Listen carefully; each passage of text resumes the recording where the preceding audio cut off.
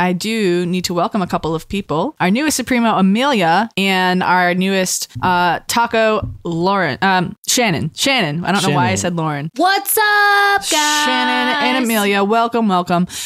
So as a Taco Supremo, you get unlimited access to us. Well, I mean, as unlimited as you can get across the internet. It's unlimited to Jen. So how's that? What parts of us? So I can only go so long here. This reminds me of the Bob's Burgers episode we just watched. Baby, you don't need a backstage pass.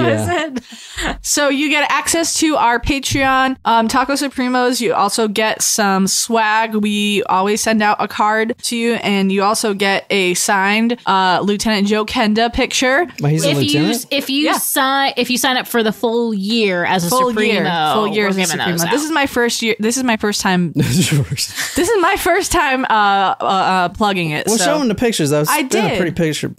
I did show a picture. So these are Joe Kenda, and so if you sign up for a full year, you get of a Supremo membership. Let's be clear. Full year of Supremo. And he signed every one of these. I bought them all in auction. They're different ones, so there's 3 different types.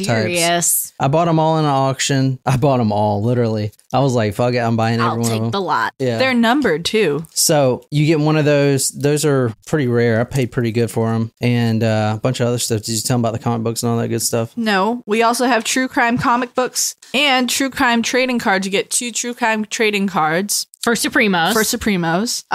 Everyone gets a shout out, and everyone gets ad-free episodes.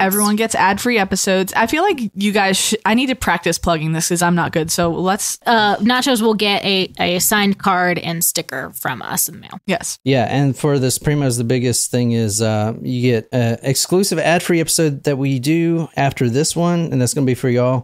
Okay, so this is for Emily. Surprise shots. We don't know what they are because they're a surprise. Cheers, y'all. Cheers. I hope you were kind to us today, Jen. Was that Kahlua? It was not. It was Bailey's. No, it was not. What was it, Jen? It was the Stroopwafel. Oh, I forgot we still had that. Yeah. All right, so we're on the Google Earth right now, and this is New York City, or as the Spaniards call it, Nuevo Yorko. I don't think that's what they call it. Just for the record. Nueva York.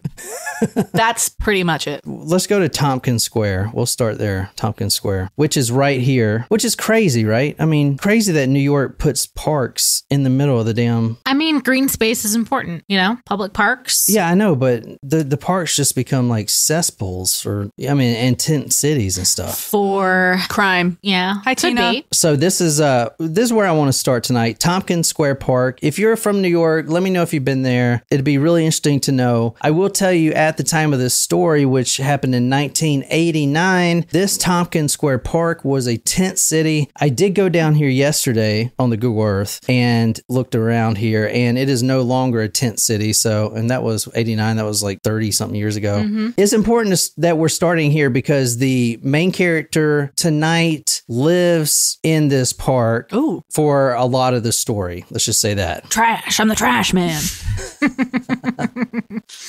That's a show we need to rewatch, I think. Yeah, that's a good one. It's been a couple years since we watched the whole show. We're talking about a Daniel Rakowitz. I'm going to show you this guy's picture and everything else. Go to talkmurder.com. If you're listening to this on podcast, you can see all the photos there. This is something you definitely want to see. This story is pretty gruesome. I'm not going to lie. But Daniel Rakowitz, he was homeless at one point, and he moved in with a friend that he met that he actually sold pot to in a Washington Square Park. Mm-hmm. This guy, Daniel Rakowitz, is a marijuana distributor, small dealer, but he has the hookup, and he delivers it literally all over New York via a pager. Oh, like The Wire.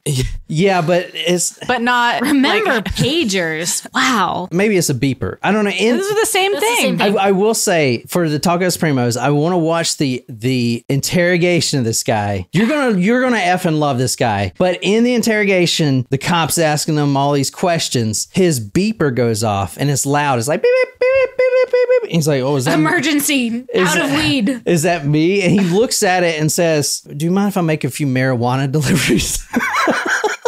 And the cop's like, "What?" Yes, actually, I do mind. So that's who we're talking about tonight. Oh my gosh. This guy's gonna be a new favorite. All right. I'm digging his vibe. That's cool. All right. It's fun. I'm picking up what he is putting down as weed delivery man. He almost looks like Jared Leto. Oh, he does. Yes. I see it. I see it. Our Jesus. Jared's Weed cult Jesus? photos, you know? Jesus. He's actually a pretty good looking dude. There's an interview with him. He's very jovial, very nice. And Well, yeah, if you're smoking weed, of course you're gonna be. Like, if that's like your day job, like that is his job, yeah. Speaking of Jesus, I've been listening to Jesus Christ Superstar a lot recently. I was really wondering where you were going with speaking of Jesus. It's one of the most classic rock operas out there, rock musicals. It's great. I love it. It's not a musical person. I know you're not, and it makes me sad, but you know what? Everyone likes what they like. That's right. So August 17th, this is 1989, Tompkins Square Park. Daniel Rakowitz is making a usual delivery to one of his good friends. This friend, her name is Sylvia. She's going to provide a lot of what happened tonight. Okay. Sylvia is dating this guy named Sean. And at one point, and this was very recent to the story, Sylvia and Sean were living at that apartment that I showed you. Okay. In New York. East, 700 East or whatever. 9th. And Daniel Rakowitz, the one I just showed you, the Stone Jesus, was also a roommate. So these guys are really good friends. And we're going to get into this, but Sylvia and Sean, they started going through a little turbulence in their relationship. Mm-hmm. So they decided to split. So now Daniel Rakowitz has this apartment by himself. But at this point where we're starting, August 17th, he is simply in Tompkins Square Park selling Sylvia some more pot because that's who she goes to. And this is when he asked her to do something that kind of threw her off balance. I mean, she's just there to buy pot and say, hey, you know, you're looking good. Hope everything's going good. Everything's great with me and Sean. And then he says, yeah, so I got this roommate who you know by now, Monica. She just moved in. Are we talking about Friends? I don't remember there being a murder episode on Friends. I thought of that too. The one where someone gets murdered. Yeah. We should name the episode that. Monika Beerle. All right, so Monica's with a K, Monika Beerle. Can you describe her? This is Monica. Thin eyebrows, long nose, hair. long face, long hair. I'm going to tell you all about her background, but at this point, she is living in that apartment that Sylvia just moved out of and Daniel is currently living in. I keep thinking you're going to say Daniel Radcliffe when you say his name, but you're not. Harry no, I'm Potter. not. He was in the Weird Al biopic that was really just a parody biopic because it's Weird Al, but it was really good. It was good, but if it was a parody. Somebody should make a parody about the Weird Al movie because he makes parodies about everything. The Weird Al movie was a parody. That's what she said. Made by him, right? Yeah, Weird Al was like a Yeah, but he producer. makes parodies of songs. Yeah. No one's ever parodied him. Like no one like so he made Beat It into Eat It. Right. So someone should make a parody of Eat It to Beat It. I don't fucking know. But in the movie,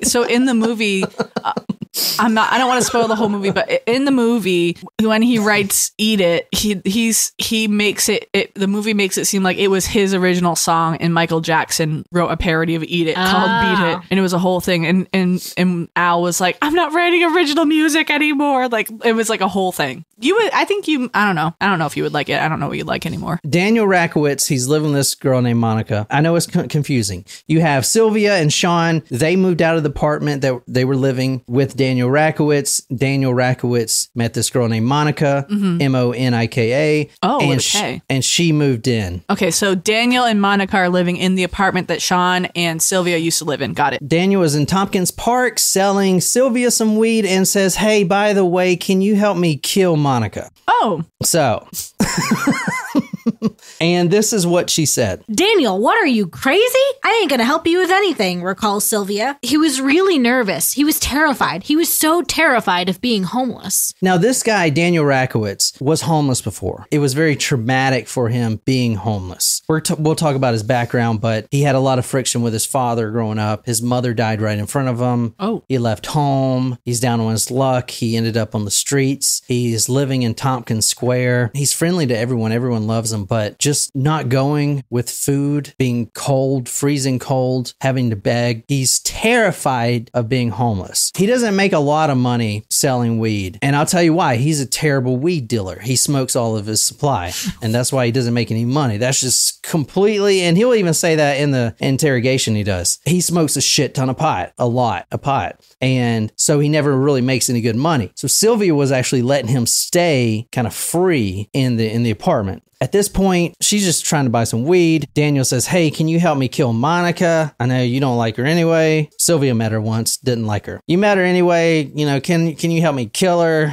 Things aren't working with this new roommate situation, right? She just moved in a month ago. Shit's not working. So instead of moving out or going somewhere else or cutting ties, let's just kill her. Let's just kill her. Will you help me kill her? Now, Daniel Rakowitz, as you'll see, says a lot of things. So you don't really know what the serious level is at first. So Sylvia wasn't sure if he was joking or if he was serious. And that's pretty commonplace with this guy. And like I said, here's the situation. Sylvia and her boyfriend, Sean, they were living in this apartment. They moved Daniel Rakowitz in, who doesn't have any money. He was living there free. Sylvia and Sean broke up. They moved out. Now Daniel Rakowitz has to pay $603 a month for this apartment that he can't afford by himself. So he meets Monica, who he was selling her weed. And he's like, hey, you know, I got this apartment. Need a roommate. Yeah. Boom. Now you guys are on board. Good. So this is the origin story of Friends that I didn't know I needed. That's how they all really met. Yeah. Yeah. So Sylvia, the next day, she goes back to the apartment that Daniel and Monica's living in. Daniel looks pretty disheveled, like he's been up all night. She also noticed it wasn't a strong stench yet, but it was in the makings of a stench. Oh, boy. She noticed that Daniel didn't come to the door right when she knocked and that his music on his radio was blasting through the halls. So she got kind of worried about what's going on. Daniel lets her in. Mm-hmm. She walks in. She knows something's up. She looks at Monica's door, which is shut. She's getting this weird feeling. So she walks into the kitchen. On Saturday night, I could see from the street that the apartment was dark and I knew something was wrong, but I went up there anyway. I was climbing up the stairs and I heard Daniel's TV and it was really loud. And I opened the door and his TV was in the kitchen. It was very dim. I went back to my room to make sure my stuff was okay because I told him I was leaving it there for a while until I got it out. And Monica's door was closed and I went and knocked on Monica's door and nobody answered. So I went into the kitchen and on the stove there was a pot and in the pot was Monica's head. Oh, damn. She was all burnt up and her eyes were closed. Jesus. Why have we done so many stories with like a head in a stock pot? Like what the? Like, is that people's automatic thought? It's just like, I don't know where to put this. Maybe I'll put this in this pot looks like it's big enough to hold a head. You know what? I was thinking about that yesterday. That's a really good point. And Daniel obviously cut this head off. But we've done a lot of cases where you dismember a body. 100% of the cases we've done, 100% where dismemberment is a factor, the head is the first thing to go. For whatever reason. So you have a body that you need to cut up. For some reason, maybe it's in our DNA, genetic makeup, we're like, all right, we got to cut the head off first. The head goes first and then the arms, not the hands, the arms go and then the legs and then the hands and then the feet. It's always in that weird order. Well, I think maybe the head goes first and the only reason I could think is because if you take the head off, then you're not looking at the, like you have a body in front of you, but it doesn't look like the person that you killed. You kind of depersonalize it. It's just like a mannequin. Yeah. I mean, it's not, but I mean, maybe that's what they're thinking. I don't know. You know, sometimes I just start to say these things and then I think halfway through, I'm like, you should probably not say these things the way you say them.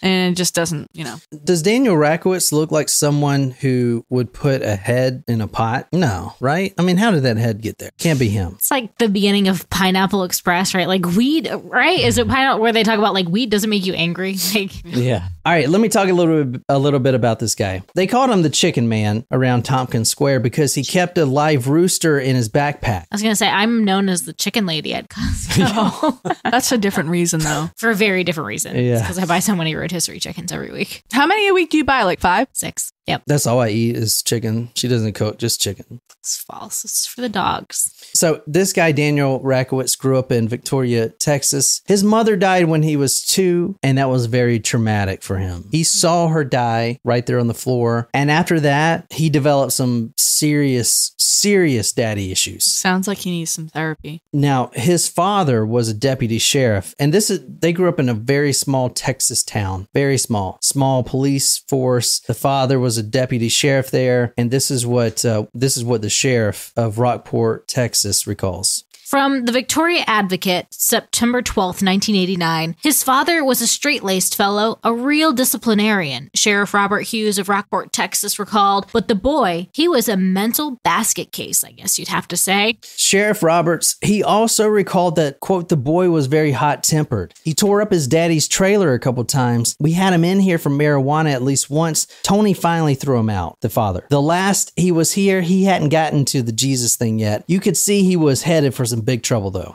Now, the father, who has declined all interviews from every reporter, so we kind of can see that he may be like this, was abusive and just kind of a mean person. He was a deputy sheriff, and he caught his son at 16 years old with a bag of marijuana. So instead of scolding him, he booked him. he booked him, his own son, in jail. That's one way to teach a lesson. I mean, holy shit. Yikes. Kind of fucked up, man. So Daniel Rakowitz, he was never really going anywhere in life. In 19, he enlisted in the Army. He trained in the Army in a law enforcement program as an MP, and he was doing well. He got discharged. Everything was fine. So he applied for a job alongside his father in that small police station. I'm surprised he would want to do that. Well, if he had if you have daddy conflict. issues, you try to appease. That's what that is. So he wanted to be by his father. Maybe they can work things out, and the father turned it down. Quote, I want to do everything as a Texas sheriff, and I'm going to have many counties where a lot of people that smoke marijuana can come. He's in New York. He's now homeless. He started working as a part-time cook, and that didn't really work for him. So he became a marijuana dealer, and like I said, he would just smoke up all his inventory. Now, he met Sylvia, his going to be roommate, not Monica, the one in the pot. He met Sylvia as one in the pot. I'm sorry. So Sylvia was not only a buyer of his weed, she also saw something beautiful in this man. This man is a kind soul. He's very kind. I'm not sure about that. I mean, besides the head thing. Yeah, that's kind of a big thing. I know, but if I didn't tell you about the head...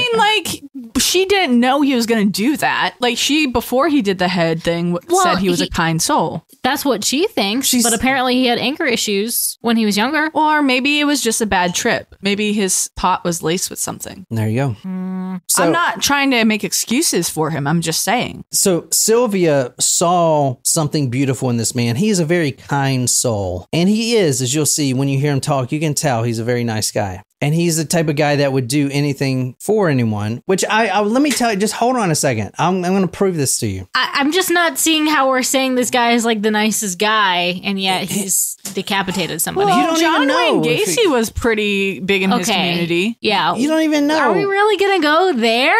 All right. Anyway. Great dude. Child molester, murderer. It's fine. She saw something beautiful in this man. So she said, you know what? I know you're down on your luck. I want to get you off the street. Why don't you come and live with me and my boyfriend, Sean? And then she saw a change in Daniel. I saw a change in Daniel. He felt like he was a normal person, explained Sylvia. He had a home, he could take a shower, and he had a big TV. In fact, Rakowitz developed a fixation for television. He'd watch until the dawn, saying, come on, Sylvia, watch TV, just one more show. There's something good coming on. I wonder if he was a big Jeopardy guy. Why you say that? No, I will tell you, he was a big cartoon guy.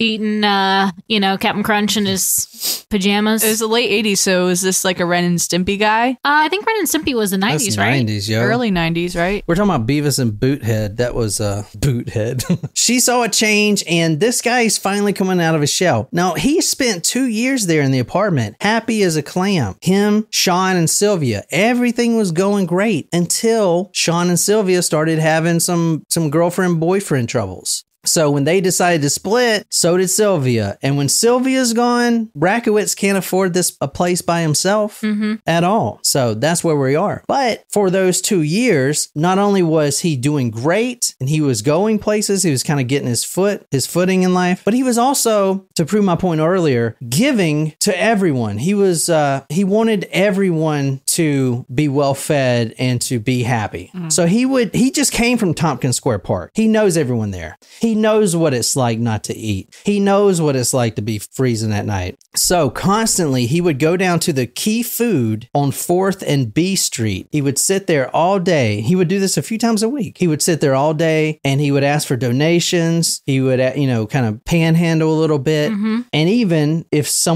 people would buy him food like potatoes, rice, chicken, he would take all of this food that he bought right there in the mart. He would go home to the house, cook it all in a stove cook it all on the stove and then feed the homeless people. He would feed all the homeless people because he knows what it's like to go hungry. Yeah. And so, is that not a good guy? I don't know. He prepared a lot of chicken mainly, said Jerry the peddler, a local squatter and community leader. He'd feed people a couple or 3 times a week. Sometimes he showed up with breakfast. He'd make stacks of pancakes for everyone, said Sean, a dark, muscular 25-year-old electrician. And he even used to get the syrup from the people in the street. He'd never pay for any of this. We cooked up everything. It was fun, and it was good. He had consideration for other people. He knew what it was like because he had been homeless. So, but then everything changed when he had to get a new roommate. So let's talk about Monica. Look at this photo. Tell me what you think her career is. Model. Sort of. I'm guessing that's fake blood. Makeup artist. No, it's not a makeup artist. She's actually a classical dancer. Oh. And not just the type of dancers at a Big Ray's Titty Shack up the street, which she did work at Big Ray's Titty Shack, but that was only to make ends meet. Was that the actual name of it? Yeah, it was something like that. Oh my gosh, when I was Big Ray's Titty Shack. when I was younger, I don't know where that story is going from. When I was younger. No, he said to make ends meet. When I was younger, I thought the phrase was to make ends meet as an end apostrophe s meet because like the end of the meat was like the worst cut. Oh, and, like MEAT? MEAT, and like this the worst cut and it's like the cheapest maybe, and like you can only afford the cheapest. I didn't realize it was to make like that's not as bad as my sideboard thing. Sideboard. So stupid.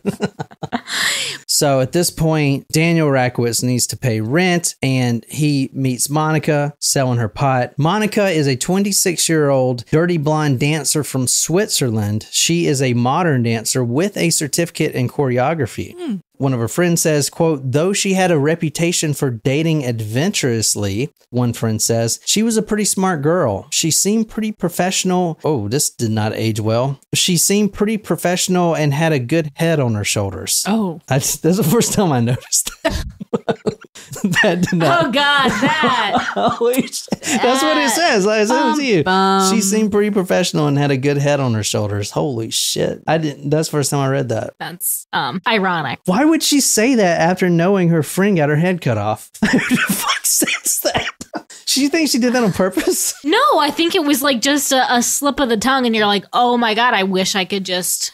Here, read walk that one back. Oh my God. Well, she had a good head on her shoulders. But oh, man. Now, here's the thing. At the time, Monica was living at 93 Orchard Street in kind of a low-end place. And the apartment I showed you where Daniel Rakowitz was living was, pretty nice for where it was. Yeah. And oh man, would Monica love nothing else but to have that apartment all to herself. Ooh.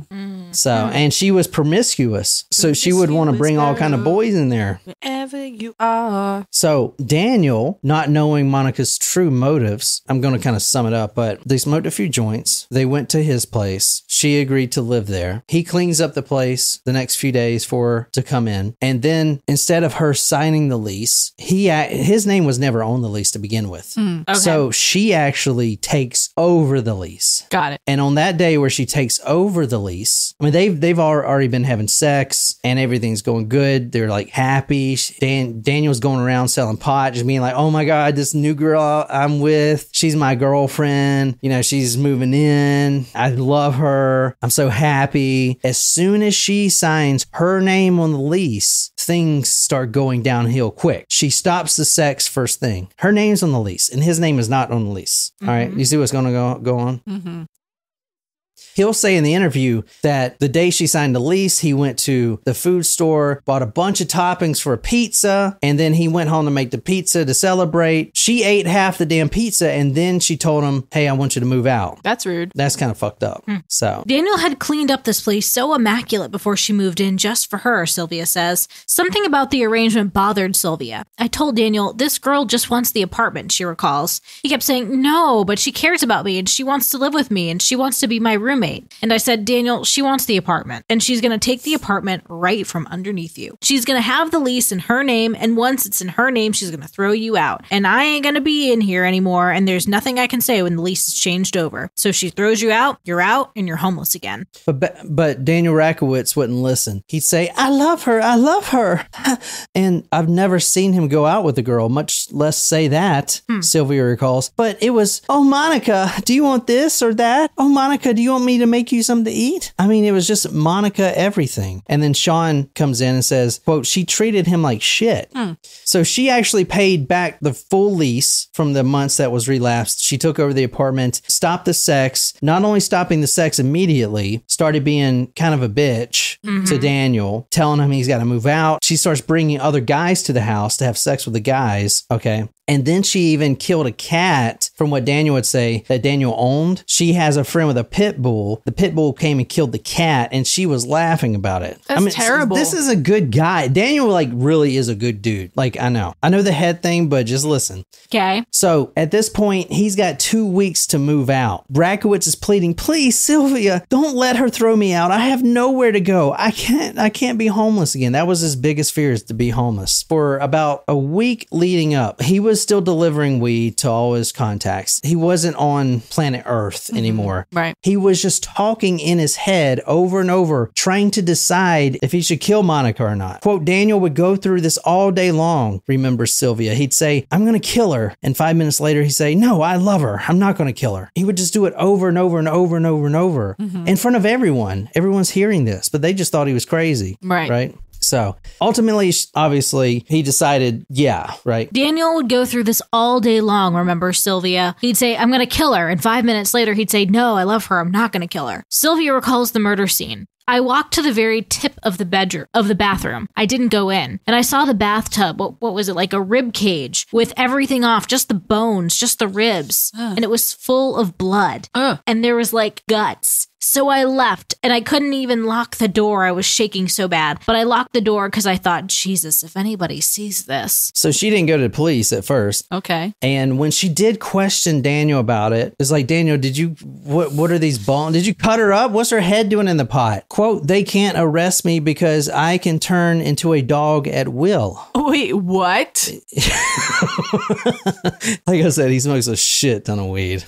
All right, do you want to hear like how this guy talks real quick? Yeah. Let's just do a random interview. Just a few seconds of it so you guys can hear. Let's see. I would tell my dad, I'm the Lord, Dad. You don't tell me to fold the clothes. I'd only have to fold the clothes once a week. My dad did all the other housework around the house. I told him, who are you to tell me to fold the clothes? This is the one household that's most different than any on this earth. You're my dad, but I, your son, happen to be your Lord. So therefore, you're going to do as I say. Oh, damn. So he really is weed Jesus. Oh my God. Oh, man. Wow. I don't know what the fuck he just said, honestly. Something about folding clothes, man. Yeah, he was mad that his dad was making him fold the clothes because he's the Lord. Yeah, I think he is. I mean, I don't know. Daniel Rakowitz was born on Christmas Eve, 12/24/1960. And And I had a video I want to show you. He was explaining that his birth was of divine means. Oh, because he was born at Christmas? He thinks he's like the reincarnated Jesus? Legit? So he literally looks like that on purpose, not because he's a stoner. Wow. Yeah. We Jesus. Interesting. He wasn't born with divine powers, but he did receive them when he was 5 years old. He was looking at his wall and, quote, 3 lords looking like Jesus floated out of the wall one at a time, one wearing purple, one wearing yellow, and one wearing a blue robe. His parents put him in psych wards all through childhood. They would never confirm or deny this because they refused to talk to any reporters. Quote, from the age of 9 to 11, they forced me to take Ritalin, a drug prescribed for hyperactive children. The students decided to hit on me and spit on me, and if I defended myself, I got paddled. He underwent shock therapy at 14 years old, and he was forced to take all kinds of drugs. Now, this is why he moves to New York after his dad kicks him out. On May 3rd, 1983, I made a prayer that I would have a dream to learn future events, Rakowitz said. 6 days later, I did indeed have the dream, and it told me I would come into total possession of a 14-year-old girl who 2 weeks later became my wife. And before we got married, I said, according to the dream, you're going to leave me and I will go to New York and find a blonde-haired woman and get married. Someday I will come back. According to the dream, you will come back to me, but you will have another man's child. This is a very interesting prophecy. Yeah. There's there's one woman and a 14-year-old girl, and he's going to marry the 14-year-old girl and the other. I don't know. I'm confused. There's too many moving parts. After his arrest, police did confirm that Rakowitz was married before in Texas to a Mexican wife, and one friend recalled, quote, she was really young. He was upset when they split. I think he hoped at first they would get back together. Daniel Rakowitz is the Lord of Lords. He says, quote, I am the Lord of Lords. I am going to be president. And as the years you get to be Lord and president? As the years progressed in Tompkins Park, he got a little darker with his prophecy, saying, quote, if they think Hitler was something, they haven't seen anything yet. What? One Clayton Patterson, a hat store owner, said, quote, he's a wacko. Daniel wasn't a great marijuana salesman. Daniel was, a slow learner. He was kind of jovial looking, but he was isolated, lonely. Danny Boy was always standing around by himself. Oh, Danny Boy, the pipes are calling. The man had charisma, claims Jerry the peddler. It took people a couple minutes to realize he was a kook, but he always managed to get them to stop and listen to him. Most people didn't think of the guy as really being a nut. I used to talk to people about him. They go, oh no, he's harmless. I used to tell them, someday he's gonna kill somebody. I swear I did. Now, he has a cult. He is known as a cult leader. However, this is one cult that I cannot effing understand. It's something to do with 9, instead of 666, it's 966, and he was born on the 24th, which 1983 plus 24 plus 12 equals like 993. Is fucking nuts. Like it's, and he's talked so fast, and he'll explain it. He tells everyone that he is this Lord of Lords. So technically he is a cult leader, although he was the only one in his cult because people found out real quick that he was a nutcase. He's like, hear ye, everyone. And he's my name is Samuel Seabury. Talking to the... Honestly, guys, it's really sad. And here's why. You can tell he's a good dude. Not a good dude. You can tell he's a nice guy. And you can and hearing all the interviews and the quotes people would say, everyone, even all the homeless people in Tompkins Square, they were using Daniel because he would let them get high off his weed for free. But that's how everyone learned about all this prophecy and stuff, because he would just get high and he would just go off and off about how he's the Lord of Lords and how he wanted to have 5 children with 25 different women each. And then he wanted to create he wanted to create a quote master race, and at some point he even pulled out a copy of Mein Kampf. Oh shit! He became obsessed with Hitler, but not because he wanted to be Hitler or anything. So Mein Kampf is still in writing, like it's in print. Yeah, it's in print. I tried to buy it before at the book sale, but I didn't. I want it. It was at the bookstore? Yeah.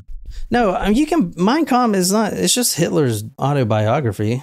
I mean, it's a lot of Jew bashing, obviously. Knowledge is power. You got to read it. You're just not going to read it. You know, you gotta see what he was trying to say. If you want something really fucked up, read Putin's freaking manifesto that he put out. No.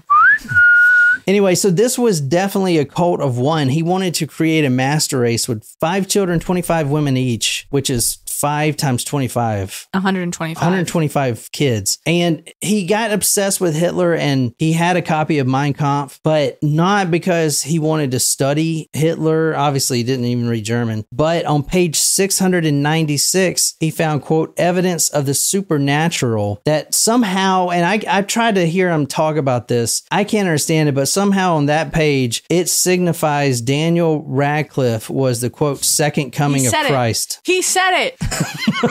So were you just trying to make sure we were paying attention? What? Nothing. Said what? What did I say? So he's seeing what he wants to see, right? He's having like math add up to like the numbers and his birthday and like on page 696. Well, he's 596. He's got he's schizophrenic. Yeah, you think psychotic. He's got something. And he smokes a shit ton of pot. We're gonna watch his actual interrogation video. Is fucking nuts. And he talks about cutting up bodies and stuff. Anyway, let's talk about the murder. Quote, I went to the phone booth on Avenue A and I called up Daniel's beeper number. This is what Sylvia's saying. And I said, Daniel, you did it. And he said, you saw it, Sylvia? And I said, yeah. And then he goes, I'm sorry you had to see it, but I had to do it. And he said, come up to the apartment and smoke a joint with me. No. Now it took 10 days to dispose of this body, as he'll say. And when the police did get there was nobody left. Nobody's body left. There was no remains. Nothing was left. Yeah. So he did a really good job. Come up to the apartment and smoke a joint with me. And then she said, Daniel, meet me in Tompkins Square. I'm not going to the apartment. So he met me in the park and he was apologizing. Sylvia, I'm so sorry. I had to do it. So anyway, he said, even in the interview he gives, which the police have never even went to verify, they just think it's because he's a nutcase. He said that he was with his friend from the Satanic Church in Brooklyn, and the police never looked into this. And Monica was in the room. This is the murder day. Monica was in the room and she said, you have to leave by tomorrow. And if you don't get out, my friend with a pit bull is going to come and get you out. She walks back into the bedroom and slams her door. The friend, the satanic friend, says loud enough for Monica to hear, quote, what? You haven't killed her yet? She comes out of the room yelling at the friend. And then as she starts to return to the bedroom, he grabs an extension cord. Daniel Rakowitz grabs an extension cord and starts choking her out with it. Dang. That's what he says. In his interrogation, he says that she pulled a knife on him and he did a karate chop to her throat and she died like that. Whatever. He killed Sylvia? Dang. No, Monica. He started to strangle her and then she scratched up his arms pretty bad. And anyway, so that's what he told Sylvia. Now they're in the park getting high when he's saying all this. Quote, he had choked her to death and when she was dead, he said he stomped on her head 10 times and stabbed her over 30 times. He told me that he used her chest as a carving board. He cut her head off. He took her arms and legs off and he used her chest to cut the bones and everything off. And he cut all of this up and he did it in the bathtub. He cuts the head off. We know where the head's at. It's in the pot. Mm-hmm. That goes down. It boils to the skull, right? Mm-hmm. The bones, you cut off all the arms. They said that he cut this body up into about 1,000 pieces, which is a lot of pieces. 1,000 pieces. Yeah. Mm-hmm. That's a lot of pieces. Yeah. So what he would do is cut it up where everything can kind of fit into like a pot. He would boil it. He would get all the flesh off and then flush the flesh down the toilet. He goes to the hardware store and spends $80 on tools to kill her up and to clean the apartment. A 13-inch carving knife was one of those, and a metal pole to break her bones. Quote, and he boiled her and he was still cutting her up and, well, actually, no, I'll read this. And he boiled her, and he was still cutting her up. He hadn't finished yet. He was cutting her up into little pieces, over 1,000, and then he flushed her down the toilet. So, but he still has the bones. So he took all the bones and he puts these bones in this plastic bag, and then he puts the bag in a bucket, and then the bucket in a duffel bag. He then takes the bucket of bones with the skull to 43rd Street and 11th Avenue in an army duffel bag. That is the Port Authority, where I think that's where you check your baggage before you something to Port Authority. You check baggage there or something. Anyway, they have lockers that you can rent, and he'll say this in the interview. He rents a locker, he gets a ticket, and he puts all the bones in this locker so he can dispose of it later, so it's not in the apartment. He's got to take it somewhere out of town, these bones, and he can't flush them down the toilet. No. So he puts them in this Port Authority locker. They give him a ticket, and then he loses the ticket, so he can't actually open the locker. He can't, and it's almost like shit, man. It's almost like Rat Race at the end of Rat Race when they get to the locker. He'll say this in the interview. He loses the ticket because he got high and he lost the ticket, so he can't even reclaim the bag. Man, where did I put that thing, man?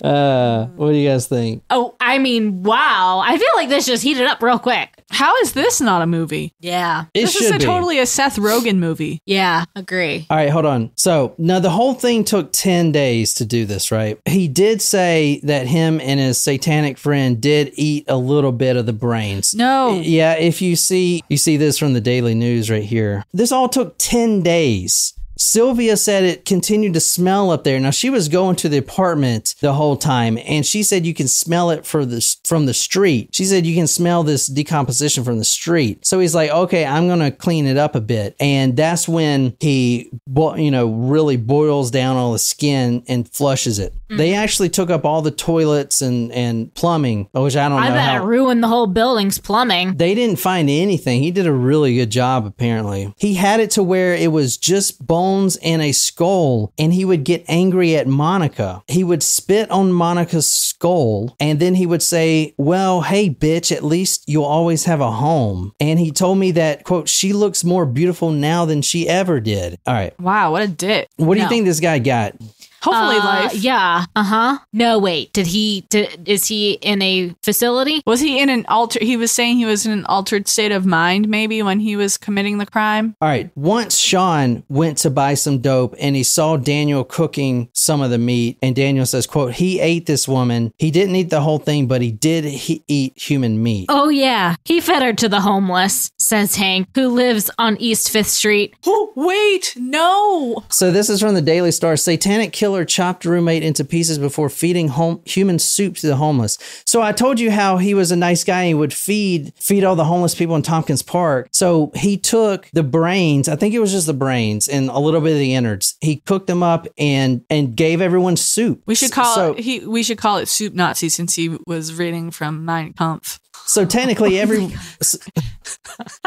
no soup for you.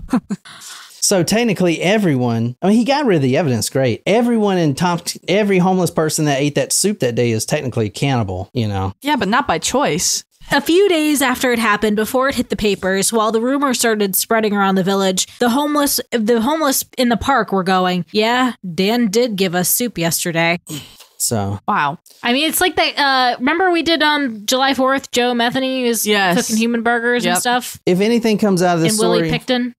If anything comes out of this story, I hope it opens people's eyes, for one thing, to homelessness, for another thing, to realize to understand that what type of person he really was, and that he had a fear of people being homeless, especially when they have some type of mental illness. I still don't blame Daniel for that. And as far as I'm concerned, Daniel will always be my friend. The jury, they took 19 hours to determine this guy as insane. So he's still in a mental hospital to this day. When he got the sentence from the jury of him being not criminally responsible because he's insane, he thanked the jury and said, thank you, everyone. I hope someday we can all smoke a joint together. And no one's heard from him since. He's still locked up in the mental institution. Wow. I do want to watch his interrogation video. I've watched it a couple of times. This is epic. Okay. It's 14 minutes long. No worries. So I don't know. What do you think? Wow. So we're going to watch the interrogation and then poop cruise. Yeah. But I hope you guys enjoyed it. That was Daniel Rakowitz. Perfect. You know, he was the butcher of Tompkins Square Park. The man that fed the Swiss dancer to the homeless. I mean, you can't make that shit up. No. And how the fuck has no one heard of that story, man? Crazy. Yeah, we'll see you in 10 minutes, and that link will be on the Patreon for our top tier supporters. But that's all I have. So, all right, until next time, good night, you lovely, lovely people.